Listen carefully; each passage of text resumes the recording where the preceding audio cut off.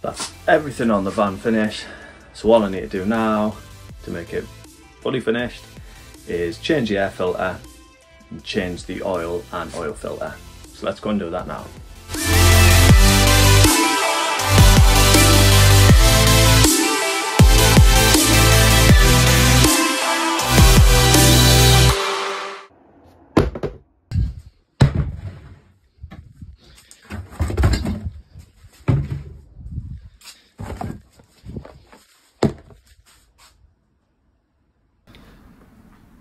First up, I changed the air filter.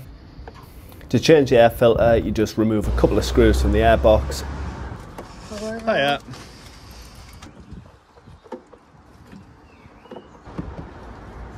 And then manoeuvre the filter out.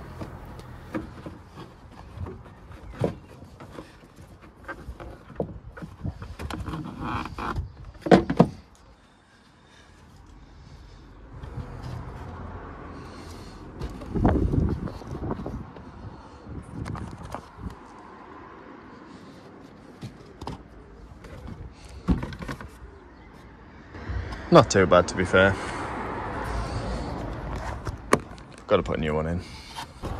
Pretty clean in there. A couple of bits of dust, but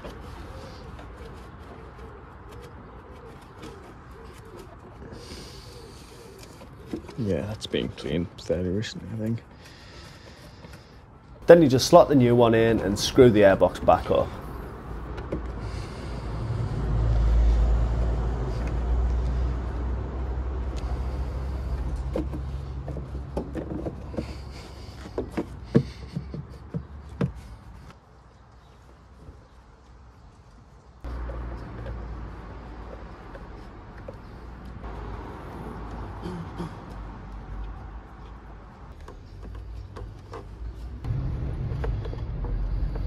After that, I did an oil change on the van.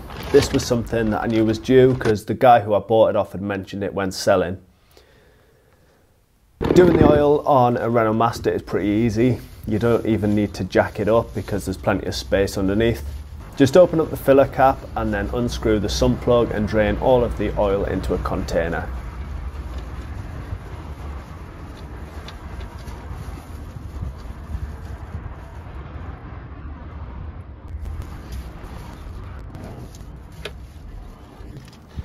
Once the oil is no longer draining out, just replace the sump plug.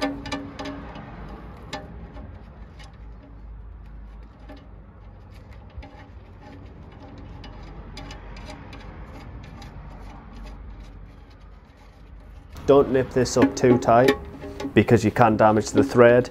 It just needs to be lightly tightened. Then you can move on and change the filter. So you just unscrew the oil filter, which is nice and easy to access. Drain any excess oil from this before putting in a new O-ring to the filter housing.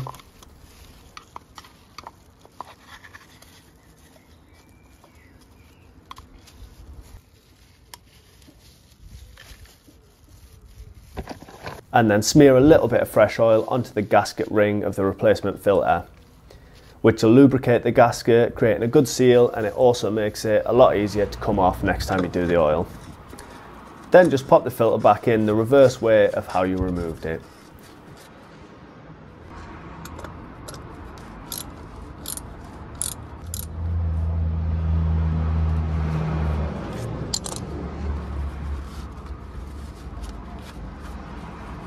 You then just need to fill up the oil through the filler cap.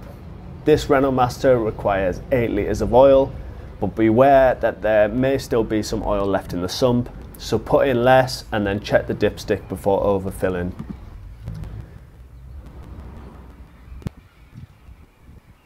A quick Google will let you know how much oil that your van needs.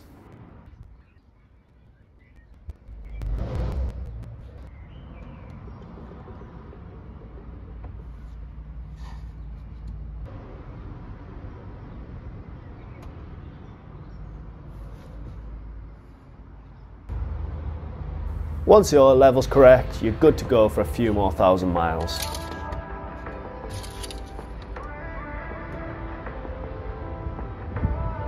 Now that the van's serviced, in the next video I'm going to be doing the long-awaited full van tour, showing you the inside and the outside of the van. So make sure you subscribe so you don't miss that one. As always, thank you for watching, and I'll see you in the next one.